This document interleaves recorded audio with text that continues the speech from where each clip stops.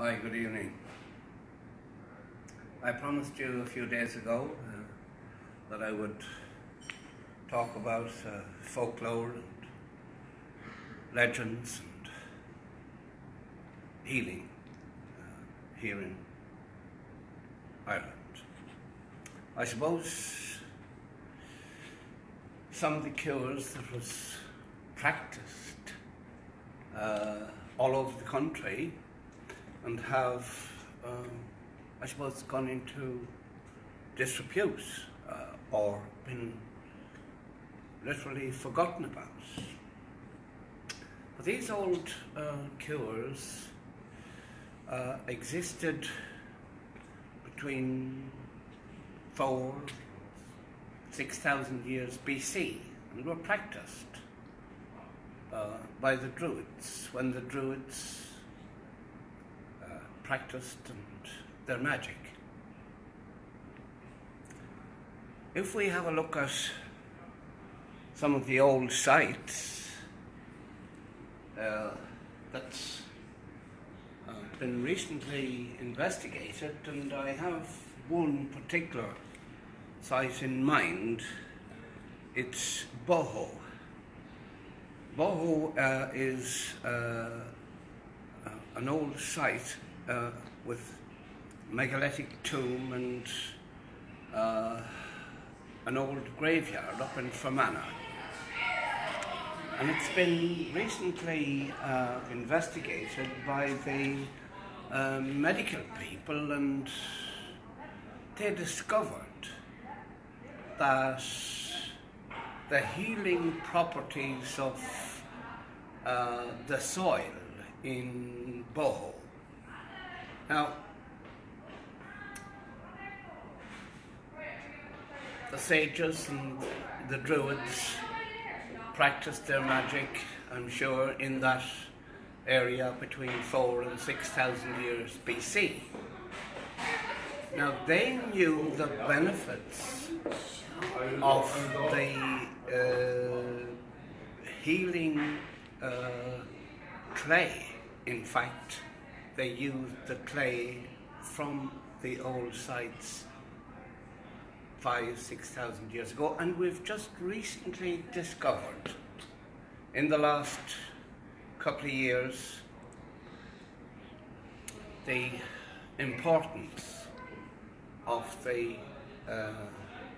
healing ability of the soil in that area. This is just one area in Ireland that's come to the forefront because there's been a documentary by the BBC, and some of the scientists are investigating the benefits and the cures that revolve around these ancient sites. Boho in Fermanagh is just one that's in the news at the moment. I'm familiar with this type of healing, and if we look at biblical times, we look at the healings of Christ. You know, there was a typical example here of when Christ took the boy's hand, he spat on the ground and made clay of the spittle. And he anointed the boy's eyes with this, the boy that was born blind. And after washing his eyes, his sight came back. Now, I'm sure 4,000, 6,000 years ago, the Druids and other healers used the same type of process to cure. They had their prayers and their healing wells, and of course they used all of this for the benefit of others. I believe that the use of herbs was very much practiced in those days as well. And of course, our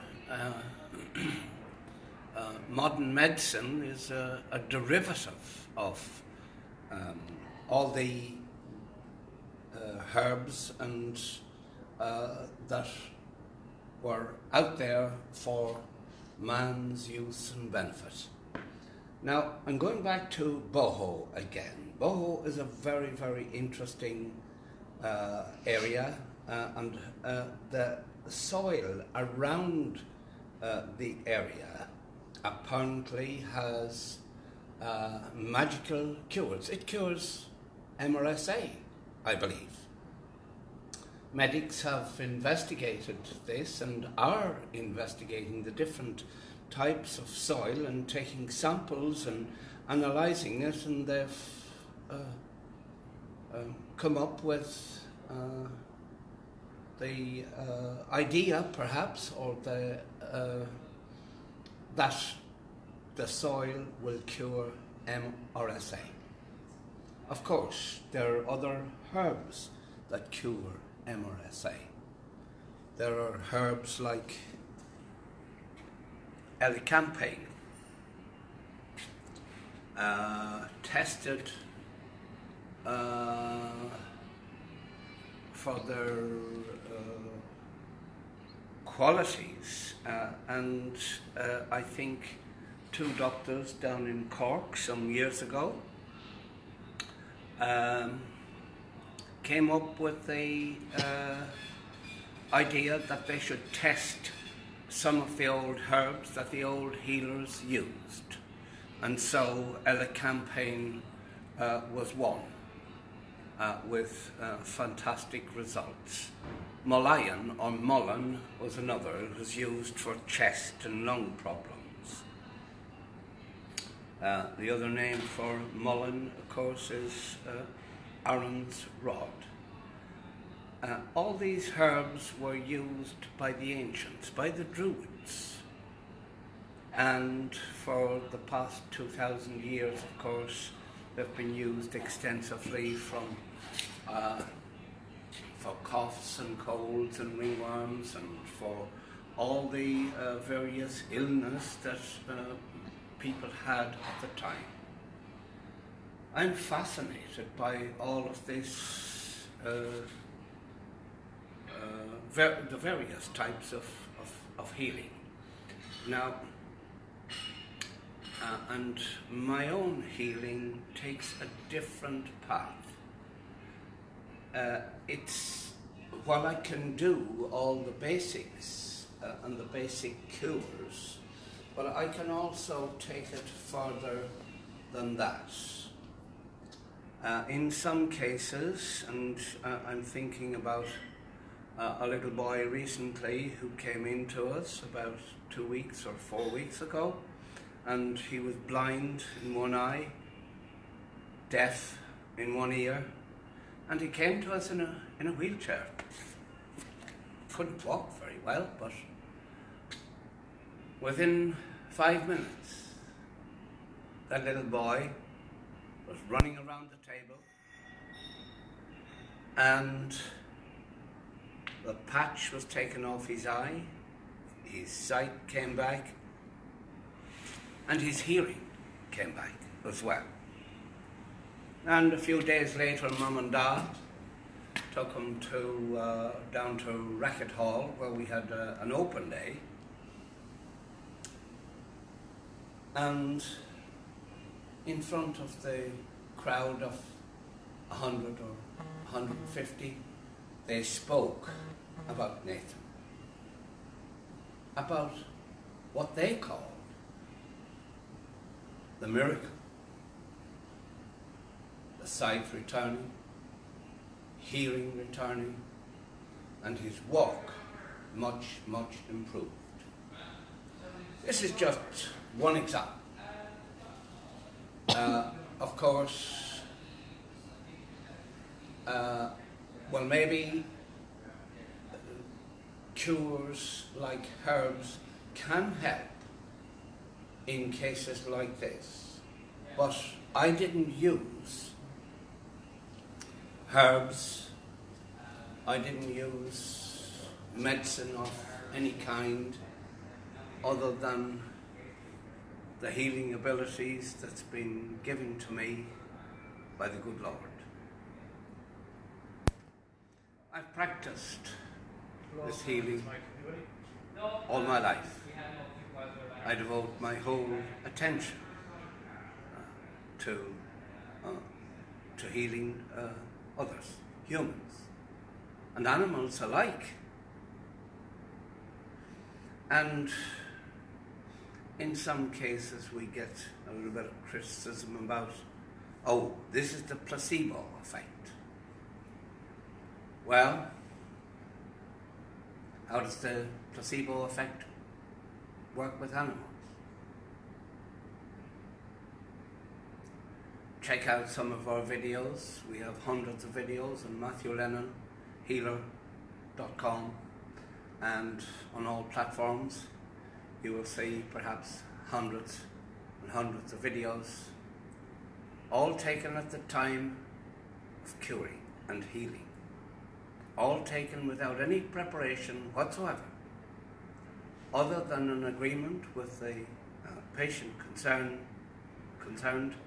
to give their authorization for us to do a video.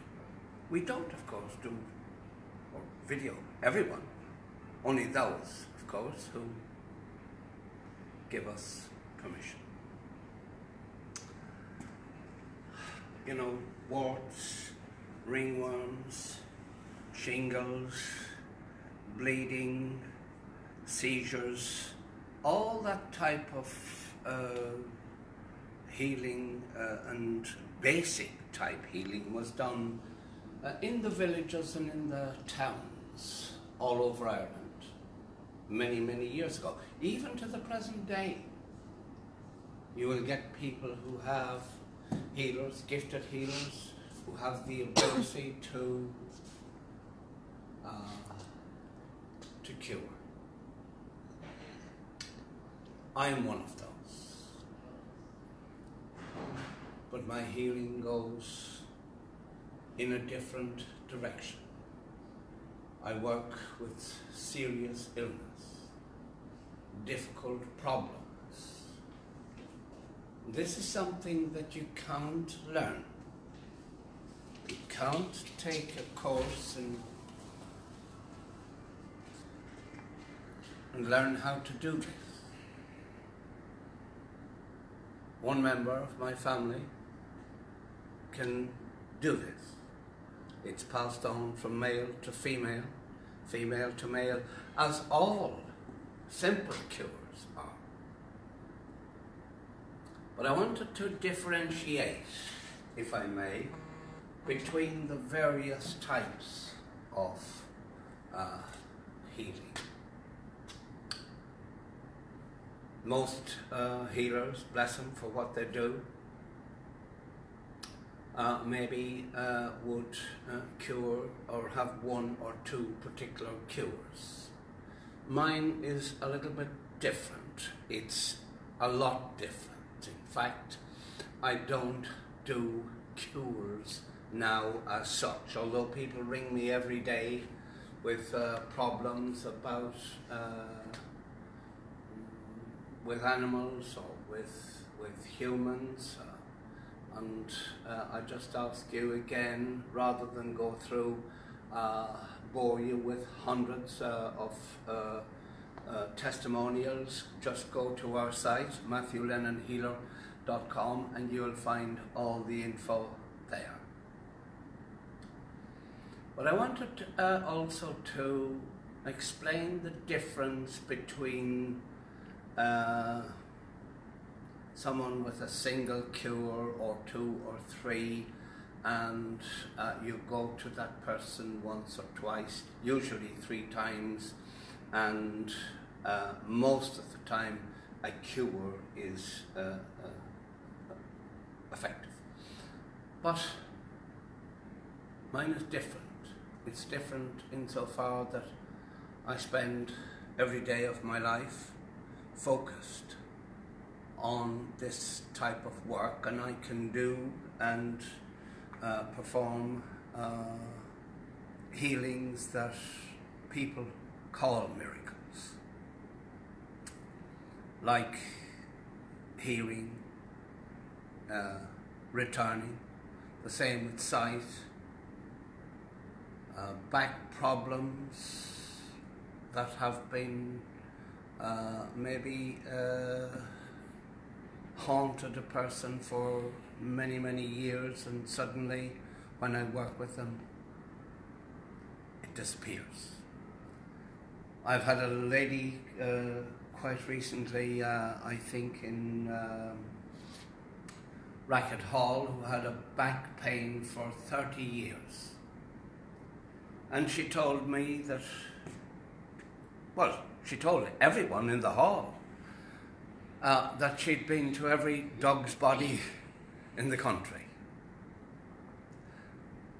And within 5 minutes, her pain had gone.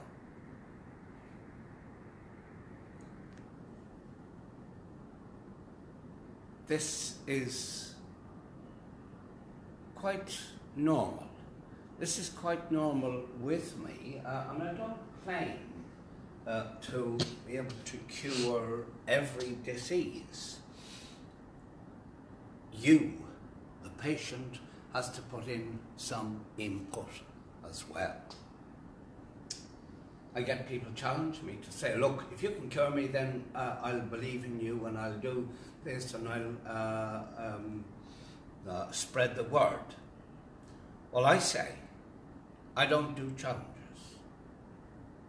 If you go to your doctor and you go with a negative mindset to say, doctors are no good, the tablets that they give you and the antibiotics, they're no good either, and you're just wasting your time. You're wasting your time if the doctor tells you that you've got to get rid of perhaps whatever is causing your problem, like overindulgence, whether it's food, alcohol, abusing your body in whatever way, different ways. And if your doctor or your herbalist or your tells you to address these matters and you don't do it, then you're wasting your time and his. It's no different to me. Very same. I tell you, obviously, to address your problems, the problems that are perhaps causing your disease. I remember I spoke to a young man with a serious weight problem, and I just mentioned certain foods that he should avoid, and to go to his dietitian and talk to him or her about the cause of the problem. And he said, look, my doctors told me this years ago and that doesn't work. Now you're telling me, and I come to you as the healer to address my problem. And I said, well, look, I hand it right back to you. You and your habits and your abuse is causing your problem. So first of all, you got to just address the matter yourself. Take it on board that it's your health, that it's your body, and the toxicity that you are pumping into it every day is causing your problems. Your liver problems, your lung problems, kidneys, heart. And so perhaps you need to address your lifestyle. Are you anxious? are causing side effects. You need to address and help the doctor and the healer and the dietitian, etc., etc., to help you. We can't take over your life. You have to do it. You have to take control of your own lifestyle. And you have to take it on board that this is your problem that you created. And you go to your doctor and you say, oh, he's no good. He's doing the best he can for you. You go to the healer and say, oh, he's useless. He told me to do the same. So, unless you address your problems, then you won't be healed.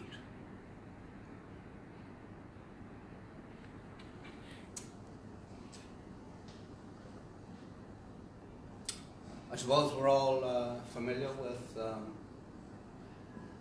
the old healing wells across Ireland that were used maybe going back 4, 5, 6,000 years ago. They worked for the people at that time because the people had no other means of healing or help. They depended on the local healers to help them with their problems, and usually they did.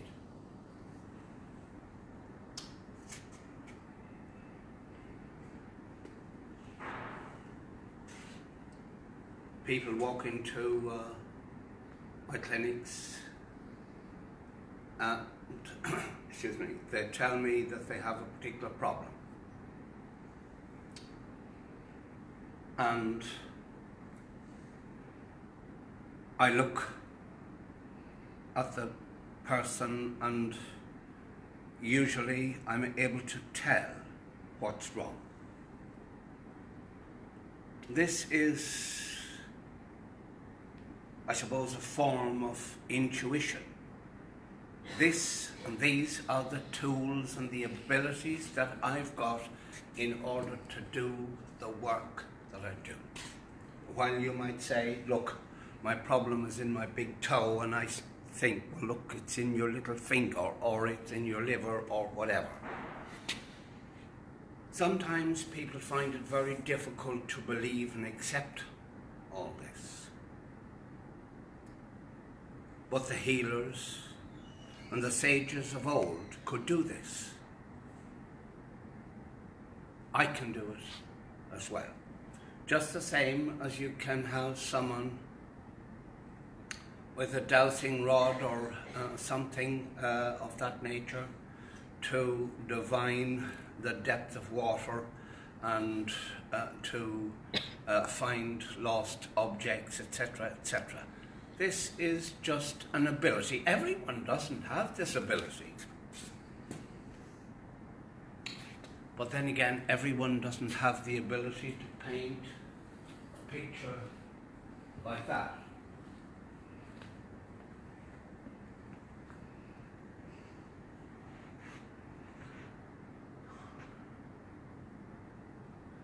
And so, we look at the artist. What are the qualities that the artist has to paint a picture like that?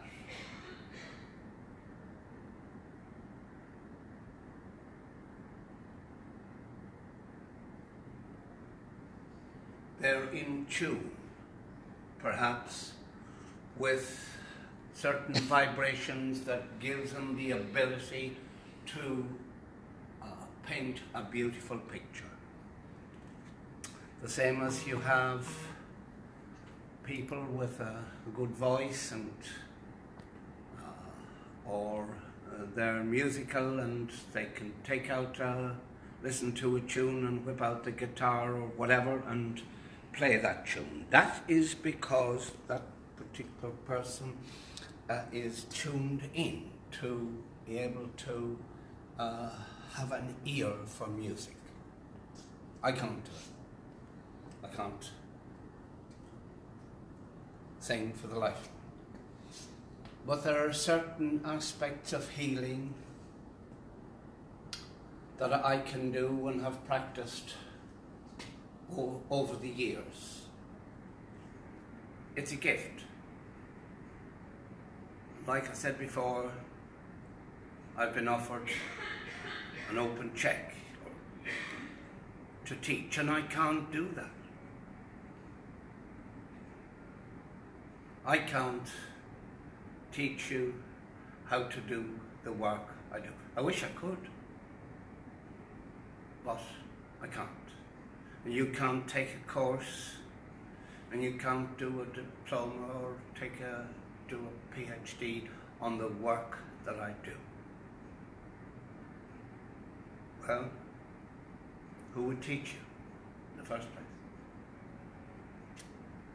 And so the gifts that have existed in certain families across Ireland and maybe other parts of the world as well are sacred to that healer, that person using the gift. And so I want to take you back again, and I want you to have a look perhaps on Google,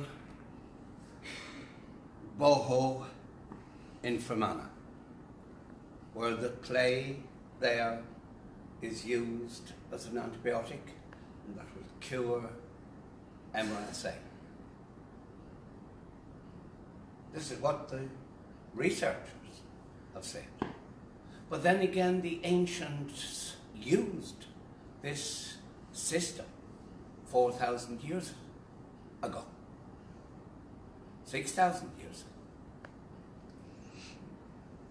So we're now researching something that was known to the sages and to the ancients thousands of years ago.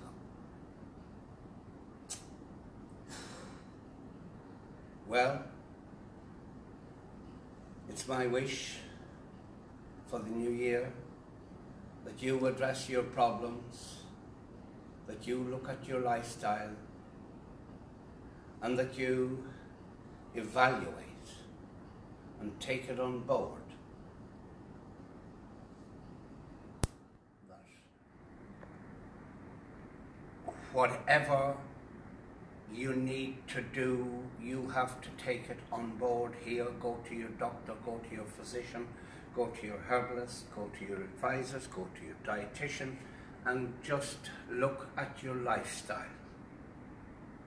Don't just leave it in the hands of your doctor or your healer.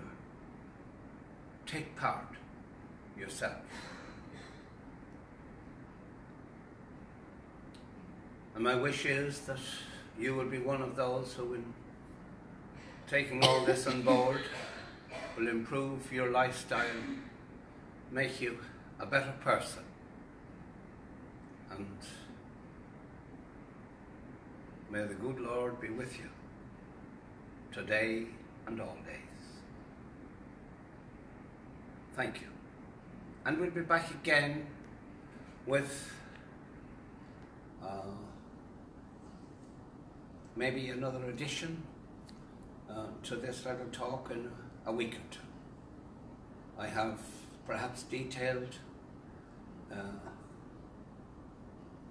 maybe in some of the posts about the power of prayer and divine healing at work.